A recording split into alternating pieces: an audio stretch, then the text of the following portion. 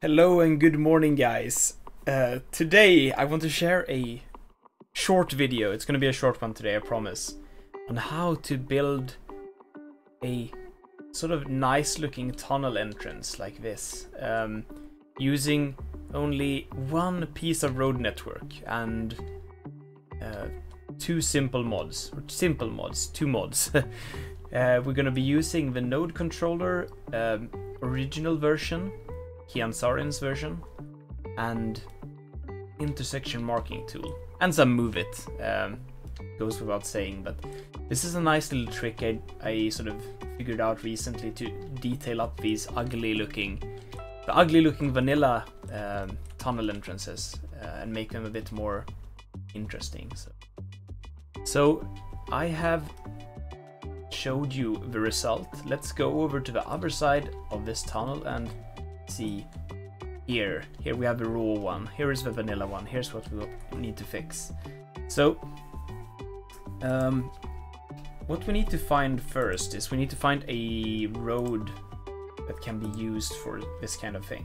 I really like to use the roads that come with the Bridges and Piers DLC, because they have this nice arch shape by default. Don't remember if it's this one or... You know what, I'm probably used both at this point. But let's try it with this one just to get some variation. If you don't have this DLC, you could get any sort of road, historic looking road with an arch shape on the workshop and do the same trick. So you don't need to have a DLC for this. It's just what I'm going to use here, or the content creator pack, I should say. It's a very good content creator pack, but it's there's a lot of interesting things you can do with it. So okay, I have aligned this road up with the train tracks now. Using Move It, we'll make it a bit smaller. You can see where this is going. It's pretty obvious what we're going to try to do, but we do need to talk about some mods, and this is like one of those mods where one of those situations where you really want the old version of Node Controller, the original version. I'll be sure to link that one. Kiansarin's version. I think it's 2.9 stable at this time, because it lets you control the segment ends in ways that the Node Controller renewal just doesn't. So I'm gonna select these segment ends here. You might have to press Alt to have it select the segment ends, and just gonna do the direction length, holding down Control and scrolling down once, and we'll set it to 0. Actually, if we have it to 0, we're gonna have this very flat, nice edge, but it's gonna cause some sort of texture fighting here. So we're actually gonna set it to like 0.05 instead. Just copy pasting this number. Or is it even less, maybe 0.01 even. No, you see, we still get it. Basically the least number we can have while still getting it to... Still texture glitching a little bit. Maybe it was 5. Maybe it was 5. Okay, like so. Maybe it's even more. Let's try 0.1. That's too much though. And it got borked there, so I'm just gonna reset it. 0.1. 0.1 again.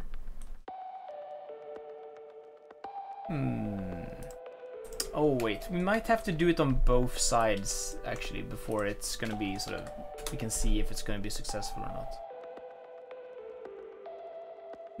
Interesting. We have run into a bit of an issue. Is there a difference between these two roads maybe, how it works? Yeah, so this one definitely has less of the texture fighting. Let's just use this road instead. It's the one we used on the other side, so it's a minor issue. You wouldn't be able to see this anyway, but since I'm a big nerd, I will be annoyed if it's not so. we're gonna use this road. We just upgraded it to another type of road. I may say that I have used network skins to remove the lights on this bridge. You could use Bob or other ways as well, but it's another like mod that's not necessarily necessary, but you might want to use it. Let's see if we can get this into some kind of good place now. I don't want the tunnel to clip the catenaries, so that's something to keep in mind. A little bit wider, I feel like.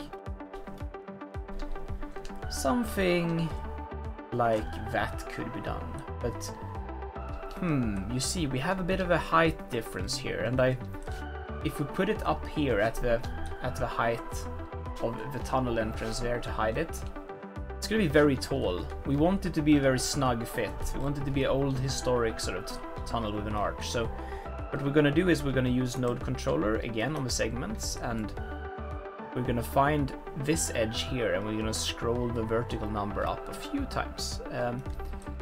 Maybe 2. I think 2 is gonna be enough. And it's gonna be 2 there as well. I'm also just, what if we did it to 0.01? I feel like I can make it a cleaner edge. 0.02 seems to be the number. Okay, as low as we can go without getting the texture glitching. Okay, that's good. So this is already pretty good, but there's more stuff we can do. We can, for example, select the node here and use the backward number here. You can see how it highlights the sort of edge of the segment we're selecting. And I'm gonna scroll it, do -1 or maybe -2. -1 is fine, and on the same on the other side. This creates a sort of little bit of a tapering effect to the tunnel entrance, which I think looks good. You can see these guys here are the pillars, actually the pillars from the bridge. We can either like lower them or just delete them or do whatever we want with them really, but we're not supposed to clip the train tracks. And now we have a nice looking sort of base for the tunnel entrance. We could try to hide the vanilla tunnel entrance completely, like trying to get it completely inside of this thing, but I kind of think that the transition looks interesting. I kind of like it this way, so we're gonna keep it. And now I'm gonna go in and use IMT, intersection marking tool. And now you wonder, like, how would you use intersection marking tool to create a tunnel entrance? I mean, to improve this tunnel entrance. It's already created basically, but we can go and select this road segment here, the one we just created, and we're gonna create 2 fillers. Let's do one here on one side of a road like that, and let's make it a pavement. Something like so. Let's raise it up to about the same height as the guardrails. Something like that, that's good. Perfect. And now we can actually drag these points here, offset to the points, because the road is stretched out. The road bridge is stretched out in this direction, right? We can offset these points here closer to the tunnel entrance.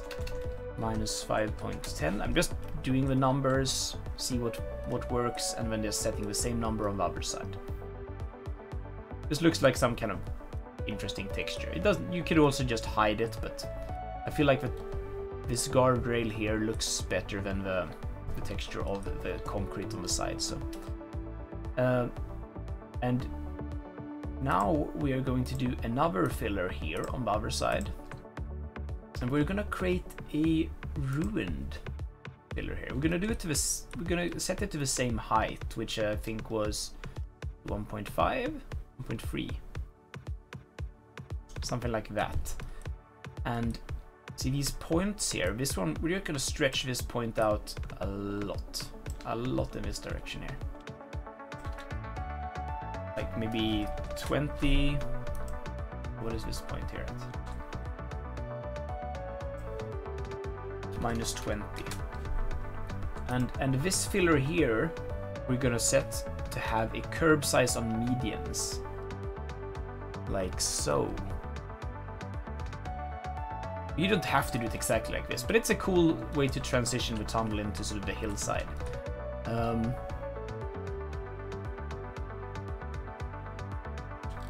And the transition doesn't really look great right now, but I'm confident if we just smooth this out, we can get a bit of a better transition here.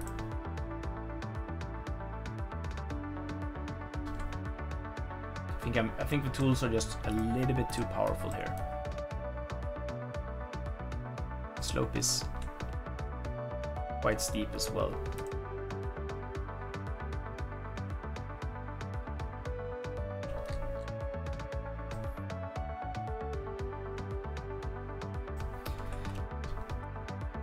Well, something like that.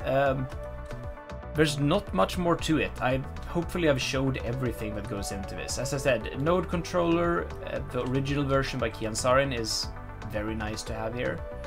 You can do similar stuff with the Node Controller renewal as well, but I highly recommend the original, the old school way of doing it for this kind of stuff. You get more options still to this day, or at least I think so. I might be completely wrong still, but yeah, it's a nice looking tunnel entrance. Only one network. We only use one network. That's the thing. And we can copy and paste this to anywhere we want to tunnel. We can copy and paste this in other places. We could even copy and paste the IMT setup as a preset. We can save this IMT setting as a preset. It's really kind of nice. Yeah. You know what? I've talked a lot about how nice I think it is. Let's let you guys decide if you really think it's so nice. I think it's neat. You guys can argue and decide if you think it's neat as well. I just want to touch on other things you could do with this.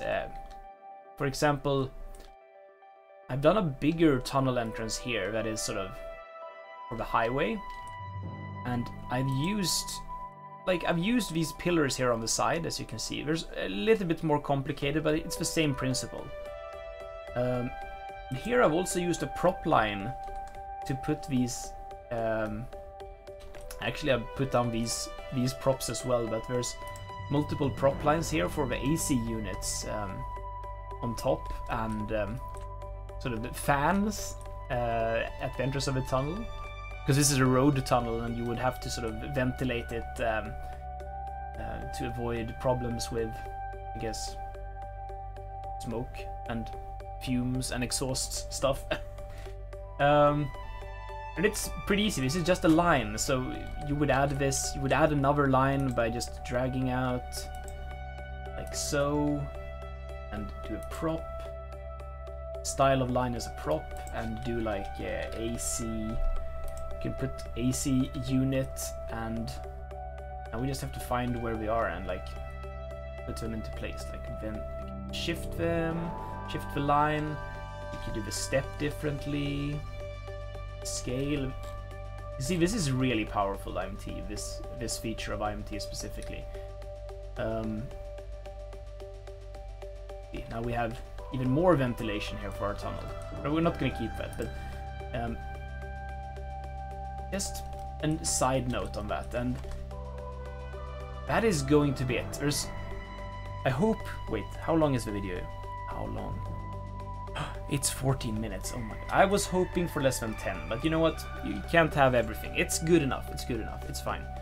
If you like this video, please consider liking and subscribing, and we'll do more of this.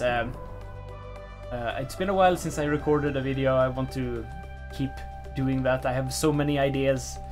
Just been low on the motivation recently, but it's coming. It's coming, guys. Don't worry. Don't worry. And yeah, thanks again, and I'll see you next time.